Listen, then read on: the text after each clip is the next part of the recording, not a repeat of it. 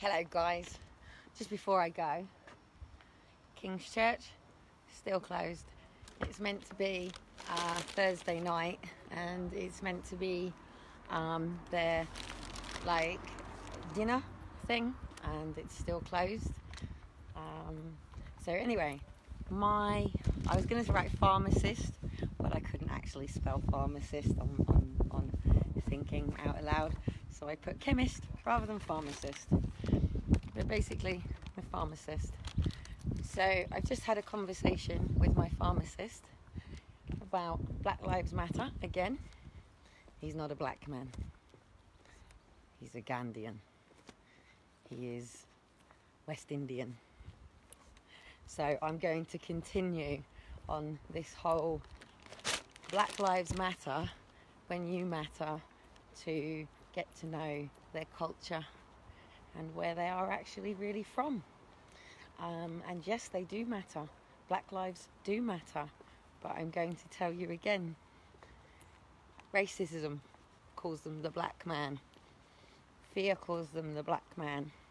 Educated people take the time to learn where their culture is from, and even if they're born here in Britain, where their heritage is from, where their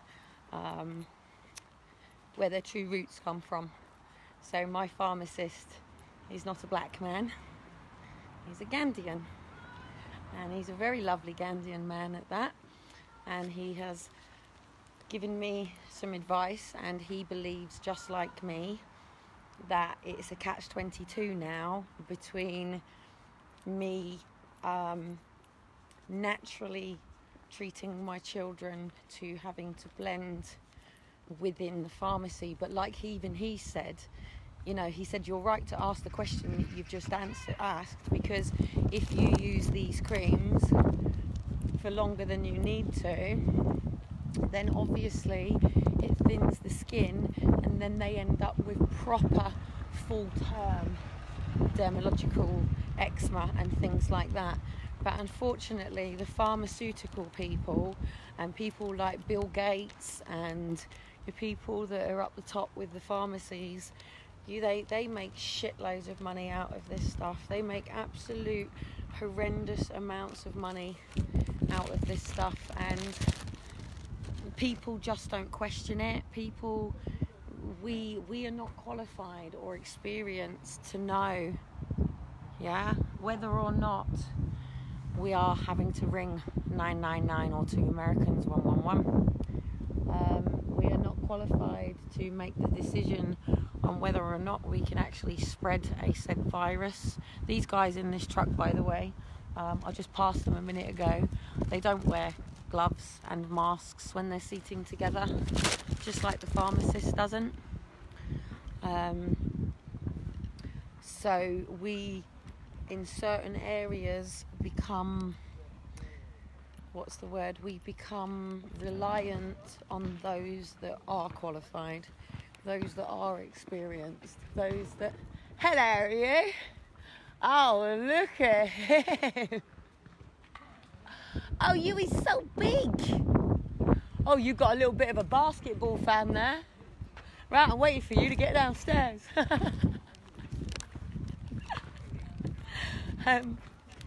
I'm going to miss this place in some ways. I am. It's been a difficult one because just the weekends. It's a difficult one, isn't it? It's my community, but there is a difference between community and your personal friends, like the people here on my crack book. You're not the people that, in a minute I'm going to go upstairs and, we're going to be making sure that Shiloh is okay. I might as well go upstairs. And, and pulling off our normal day-to-day things. In fact, we're working really well together at the moment, pulling this off. Sometimes it takes a sick child, doesn't it? So, but he's not sick, he's an EDS kid, and I think we've just proved it, because this is exactly what Faith went through. This is exactly what started it with Faith. I went back to the doctors And then obviously they were going, but she's not EDS. This is the other side of it, nursery and school and all of that, because they have to have formal diagnosis in order to treat your child.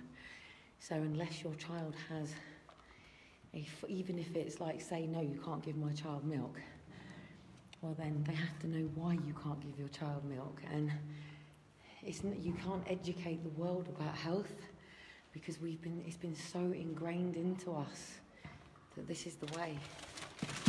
But this Dermacreme, not so bad, you know, I get it, but, you know, to start giving my kids Piriton already, no.